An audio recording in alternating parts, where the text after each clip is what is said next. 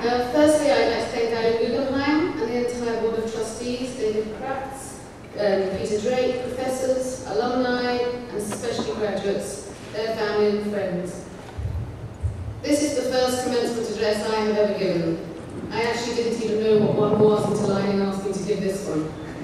I remember virtually nothing from my own graduation ceremony, apart from receiving a £1,000 cheque for a prize, something I vividly remember because by the time I graduated I was completely broke. But thank you for inviting me here to this great vertical city, and congratulations to all of you, and to all you proud and smiling parents who have nurtured you from infancy to accepting the completely crazy notion of you becoming artists rather than doctors or lawyers.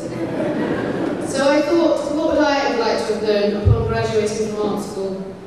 At that time, in my arrogant, youthful exuberance of 22 years old, I thought I knew everything there was to know about painting, and I was going to paint a woman like she had never been painted before.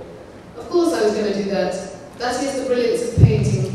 Every mark you make, every mix of colour has never actually been done before in human history. Its unique surface is what marks it out, as its relationship to the human body and mind. Each one of you has a unique combination of biology, memories, knowledge, experience, diet, language. Your emotional, intellectual and physical hard drives are all absolutely unique. But it has taken the whole of humankind to get you here. From your ancestors in the Valley of Omo in East Africa, when your brains weighed 1 pound and your thumbs were short, to here, downtown New York, where your brains luckily weigh around 3 pounds, and you have evolved enough dexterity in your hands to oppose the thumb precisely to the forefinger, a specifically human gesture like Dürer showed us. More grey matter in your brain is spent manipulating your thumbs than in the total control of your chest and abdomen. The flexibility of your minds and dexterity of your hands is what marks you out from other animals. What made a human ride a horse, build an arch, combine and heat metals in alchemy, carve a mother and child from a block of marble, or create number systems and reasons with numbers, through which pictorial harmonies and the use of perspective developed. A system that could analyse the changing movements of an object, like the brilliance of the animators of Pixar today, the designers of the latest aerodynamic car or the spaceship that will eventually take us to Mars, can be traced back to Uccello's perspective analysis of a chalice, the inner eye of the painter and the logic of the mathematician. But it all starts in childhood. Children build with bricks, scribble with crayons, ask odd inquiring questions when looking up to the night sky. Our collective ability to sustain the longest childhood we can is our future. As the brilliant Polish scientist Dr. Jacob Bronowski published in 1973, man is not unique because he does science, and he is not unique because he does art, but because science and art equally are expressions of his marvellous plasticity of mind. And the Mona Lisa is a very good example, because after all, what did Leonardo do for much of his life? He drew anatomical pictures such as the baby in the womb at the Royal Collection in Windsor, and the baby in the brain is exactly where the plasticity of human behaviour begins. Last week I was in my studio on the other side of the Atlantic Ocean trying to piece together some thoughts to share with you. What are the most important attributes that make an artist?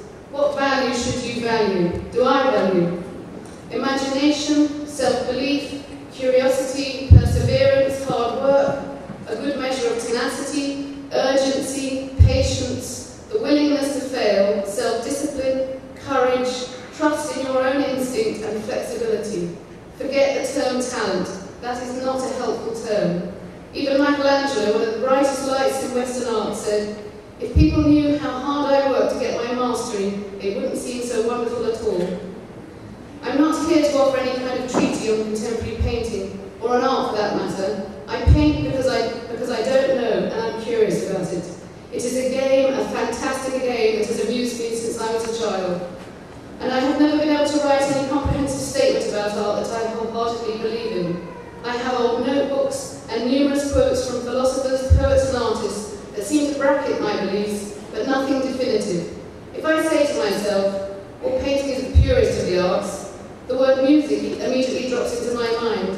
On making a spoken declaration, I just have the urge to contradict myself.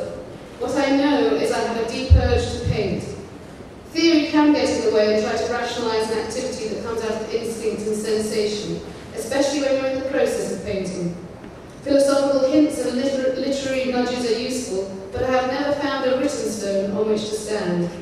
When I look at the painted chin and the build-up of realism in Velasquez in his Popinus of the Tenth, or a looping passage of paint in a 1976 de Kooning, or the bottom of the dress in Rembrandt's Woman Bathing in a Stream, the scrawled text on the Temple of Unas in ancient Egypt, and even the scratched, black, inky tire marks made by planes landing on a runway, it's electric.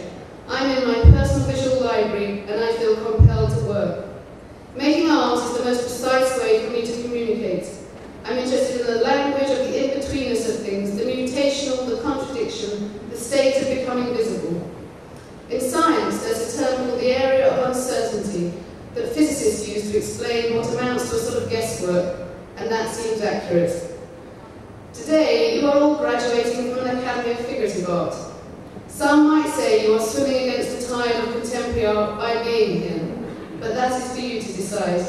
Figurative painting and sculpture is as relevant and alive as you make it, and the term figurative art is not terribly helpful in the first place.